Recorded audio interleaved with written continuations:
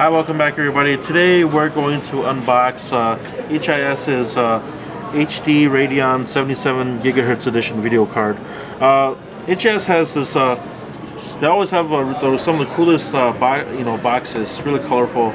Sword. Actually, with this particular version, because there's so many versions of the 7770, I really wish they would have put a picture of the card on the box, because some people might want to look at it. It is the GHz Edition.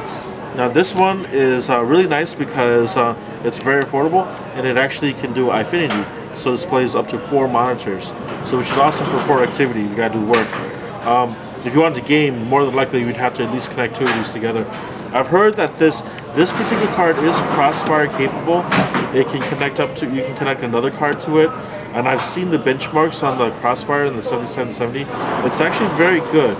It'll get you up to about the 7850 or better performance range for not too much money, honestly.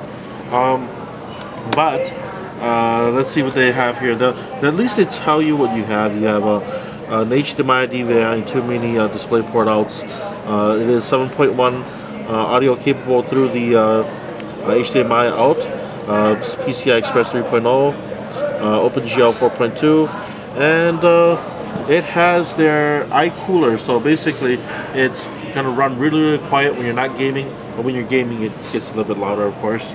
So they also have something new. They call it the iTurbo is your graphics card assistant.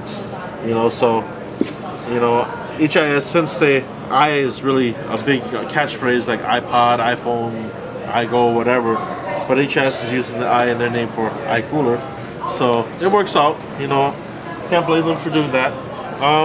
Let's unbox this and see what we got.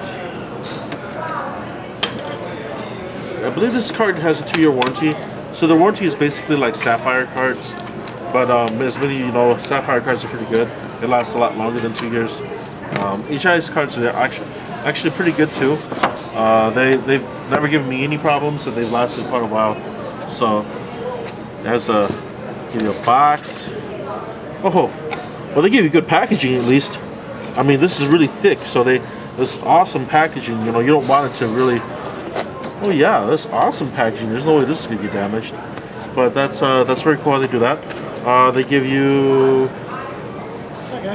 They say be careful not to plug your graphics card into the wrong slot. So they give you a little display there. They give you a DVI to VGA, which actually we need. They also, probably that's all they're going to give us. And you probably want to, oh, here we go. Oh, that's nice. Now it should come out easily. But there you see the eye cooler fan. The iTurbo. Kind of a short card, which is good because it'll fit in most cases. It doesn't look really fancy. There's some HIS cards that look a little bit fancy, especially their really unique cooling solutions. Here's how it would look on the side of your case. No badging here. If they did that, that'd be cool. But the memory doesn't seem to be cooled, but the cooler comes up to direct contact with the GPU. And so let's take a look at the back. Yeah, your DVI, HDMI, 2 mini DisplayPort. It does take up 2 slots on your motherboard. It's kind of a greenish kind of cool color to the PCB, but it looks like it does have solid capacitors all around, and it should have a pretty. And here's your 6-pin power connector. So for the amount of money you're spending, you're getting pretty decent power. I mean, these little cards can play games up to 1080p. Not at the fastest frame rate, but definitely playable. So this is a very affordable solution, and then 2 of these will actually give you pretty decent performance. But we'll put it into a couple of systems, hopefully later on, and we'll show you how they perform. Oh, but let's see what's underneath. Let's see if they get. Oh, there we go. That's what I was looking for. Okay, they give the driver disc. They probably have better newer drivers now, and they give you their driver and installation guide from HIS. Oh my gosh. I want to rip it. The Kingdom Gamer thing. What is this? More? Why do we have 2 of these? Oh, I'm sorry. This is the turbo. This is the overclock assistant, I guess. And this is the driver disc.